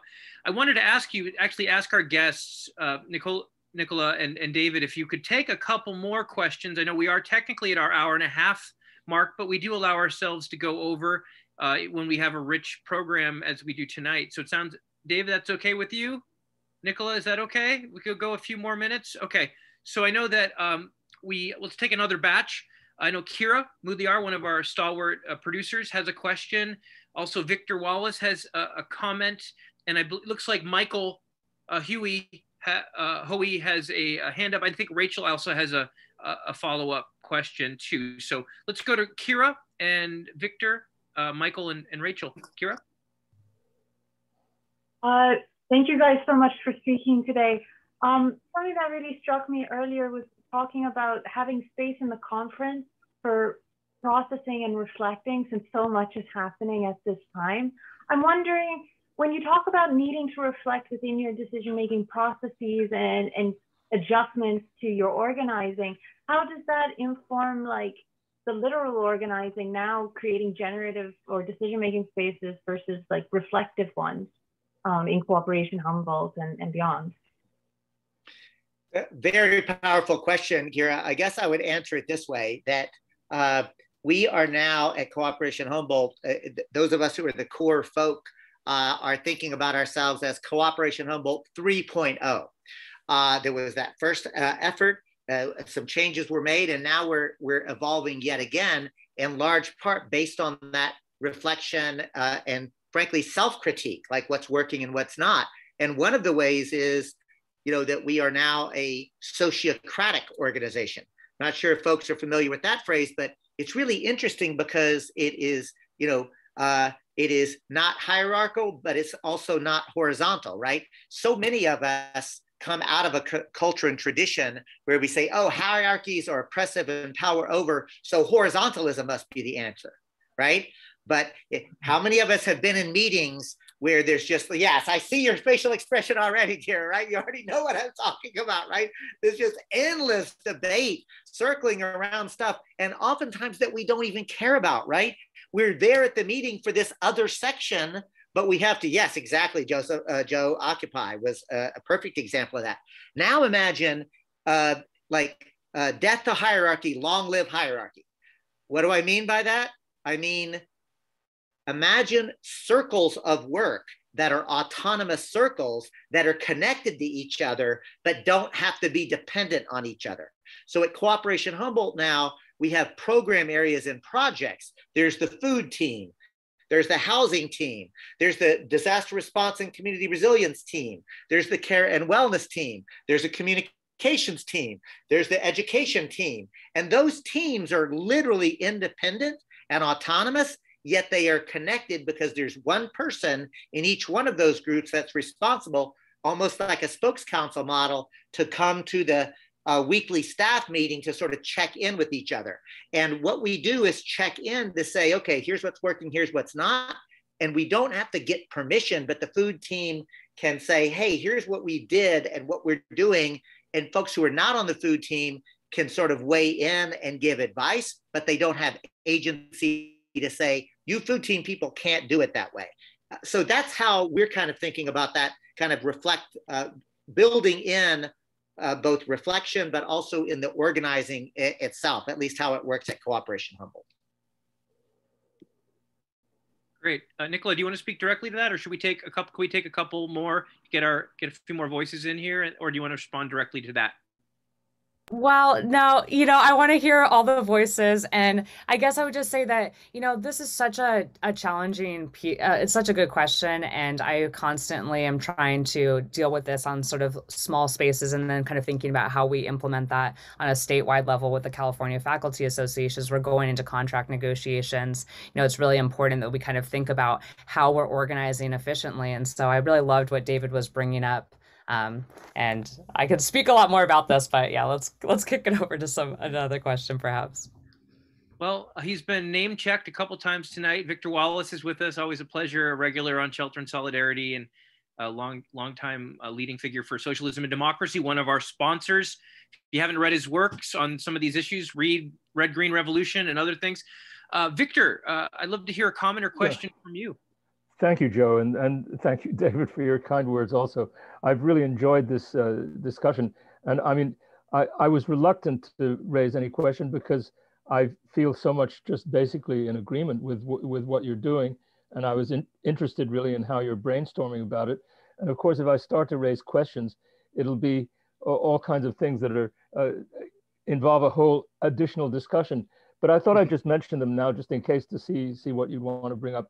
First of all, when you were talking about the motivation of students, Nicola especially, I'm thinking especially of my experience in the last few years in corresponding with prisoners who I find tremendously motivated. The ones who, once they begin to take an interest, there's an absolutely unquenchable desire to learn more and to build. So there's this process is happening there. So naturally, I wonder how that will fit in.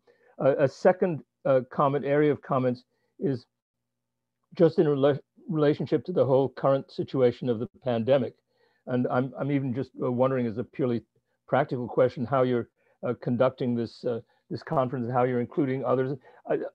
I've found the double effect of this, that on the one hand, obviously it has the negative effect of distancing ourselves in a certain way. And even though I conduct classes via Zoom, I'm constantly disappointed by the fact that half of the students keep their cameras turned off. But the other thing about COVID is the prospect of a kind of continuation of this situation, and how one relates to that in the context of all the efforts that you're undertaking. Finally, the third just general area that comes up naturally, which is again a huge topic, but it's the international dimension of all this.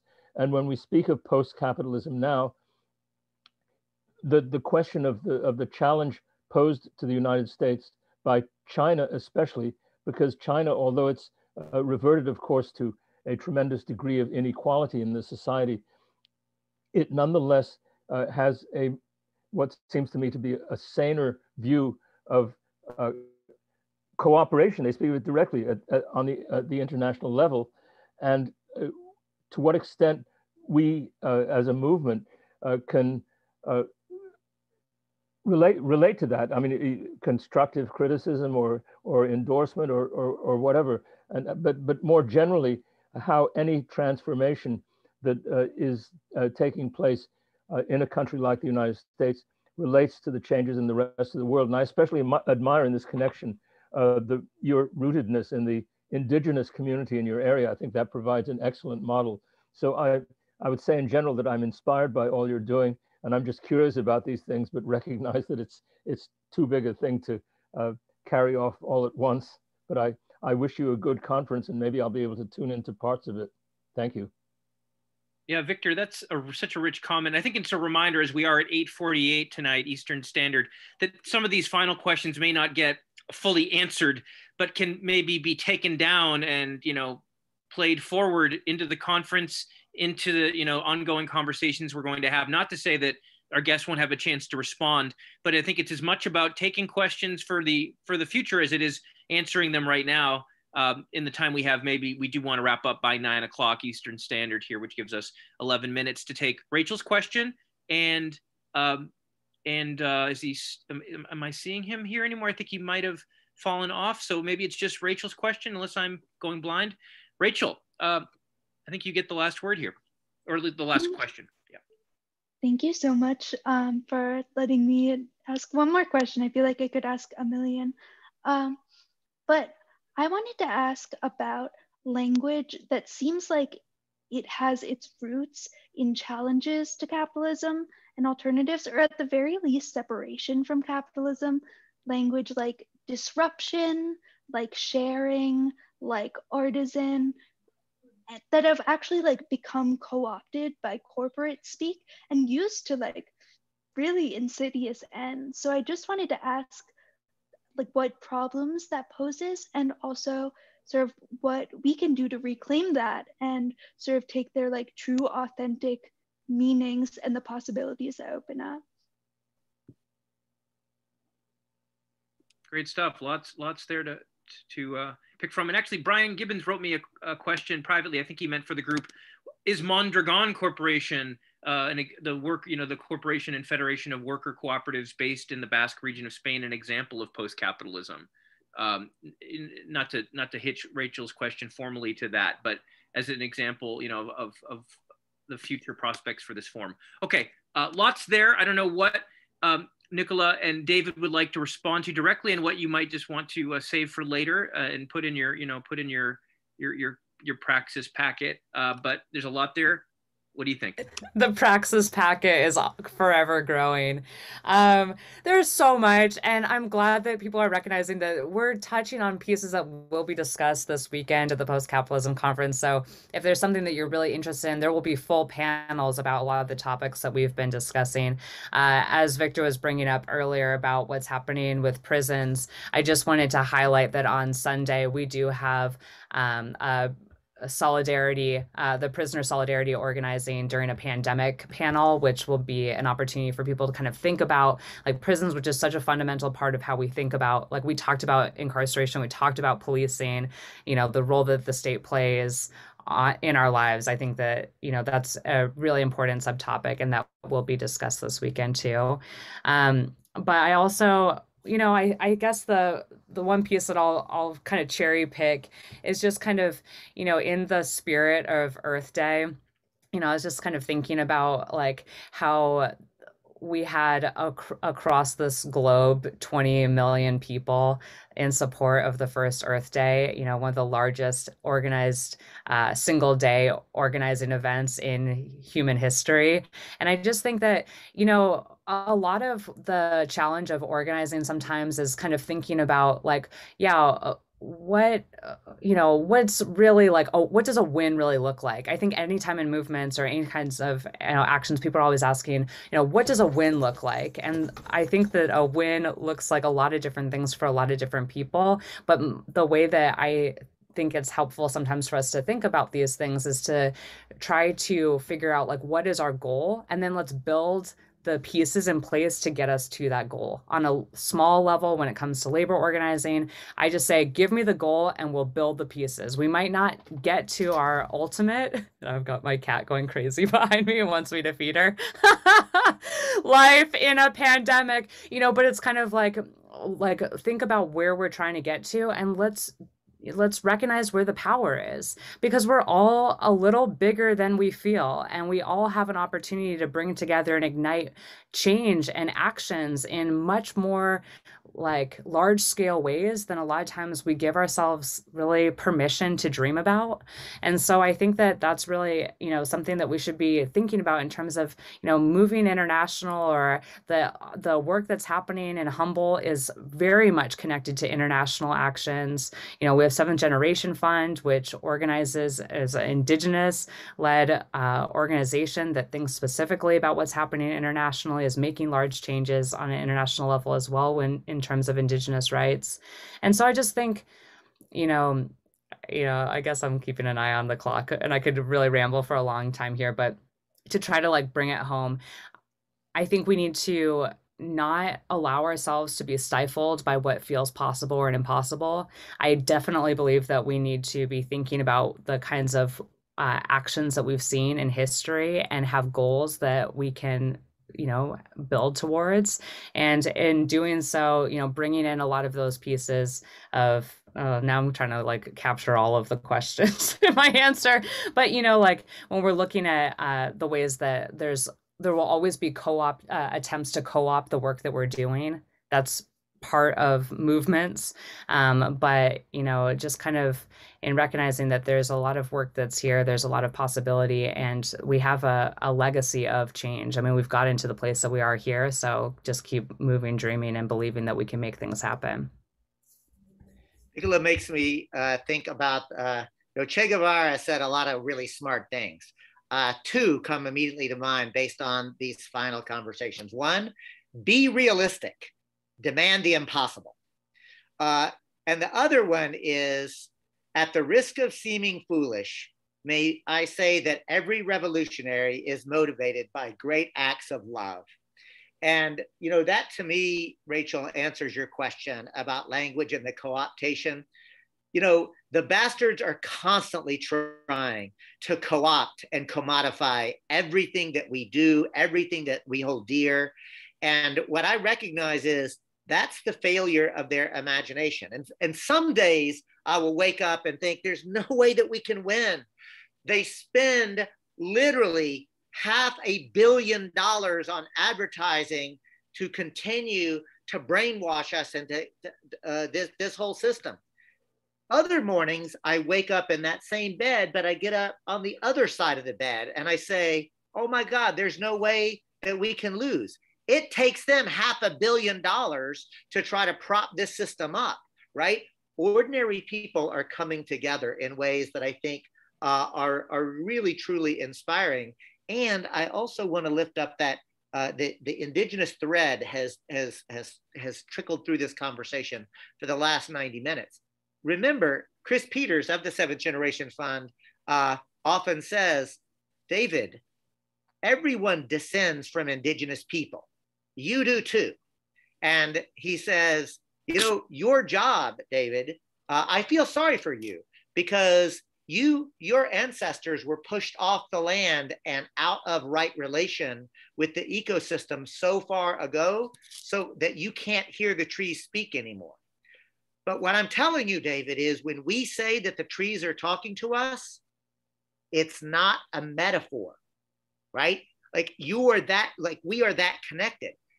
And my job is to remember that. And Chris Peters says, it's in your DNA. You're going to have to work harder if you have been pushed off of the land and the ecosystem, but you can get back there. The second thing that I want to say is directly to Victor's point about the pandemic. And I saw your interview, Victor, and I think it's really important to recognize that this COVID pandemic has exposed the interstitial space and the failures of capitalism. Like that, we are in a conjuncture that had already begun. COVID exposed it.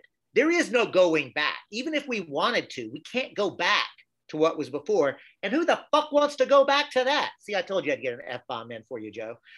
Who wants to go back to that, right? I mean, that the prior pre-COVID was fundamentally racist. It was fundamentally sexist. It was fundamentally class oppressive. We need to restructure this thing. And I want to make sure, because I see that Suren has joined us, that Suren Mudliar will be on a really important panel on examining the intersection of white supremacy and capitalism and really grappling with that phrase that, at least in a lot of my circles, is bubbling up everywhere: racialized capitalism. Like, what does that mean? And he'll be joined by Esteban Kelly of the U.S. Federation of Worker Co-ops, and Wende Marshall of the People's Strike, and Jerome Scott of the League of Revolutionaries for a New America. So I'm going to make sure to go to that one, and I would encourage everyone to go to that one as well. And then the very last thing that I want to just give a shout out to whoever mentioned Mondragon. Absolutely, the Mondragon. It's the third largest employer in the entire nation of Spain. And it is absolutely a solidarity economy model. It can work even within the capitalist system. Now, as a globalist, I want to restructure the entire world order and get back to a different system, but we can literally meet our needs right now using commerce in an industrial society using cooperative economic models. Thank you so much for your answers to these questions. And as we wrap up, I just want to thank you both so much for this conversation. It's been great getting to talk to you. Thank you so much. I really look forward to the panel. Yeah, this has been an incredibly rich conversation, as Rachel's saying, and thank you both. Let's do this again. Maybe we can do I know you'll be exhausted, I'm sure, after the conference, but maybe we could do a post capitalism. Let's do this. Why don't we actually schedule sometime? I know y'all have a lot going on at Shelter in Solidarity, but maybe have Nicola and I together can come on a regularly scheduled show, so that we don't have to do like y'all are doing so much. Yeah, no, we are. Luckily, we don't have a show this Thursday, so we can catch our breath a little bit.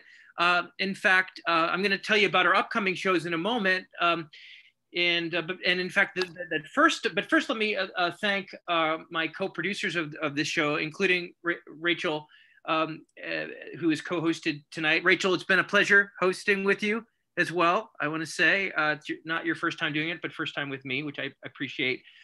Also, Shelter in Solidarity wouldn't be possible without the entire Shelter in Solidarity production team, including my co-host tonight, Rachel, Linda Liu, and Tim Sheard, Suren Mudliar, Kira Mudliar, Rachel Yaroshu's Patton, I already mentioned, and Mark Soderstrom.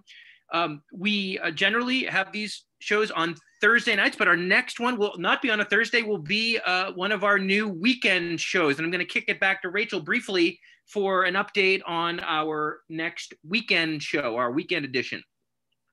Yes, I'm super excited. So on Saturday, May 8th at 12 p.m. Eastern, we're going to be having on Dr. Ranabir Samadar to talk about his book, Karl Marx in the Post-Colonial Age. And on our new weekend series, we're just always going to be talking to an author about a new book, and it's going to be led by myself and our other producer, Kira Mudliar, in the lead, and I hope that all of you come.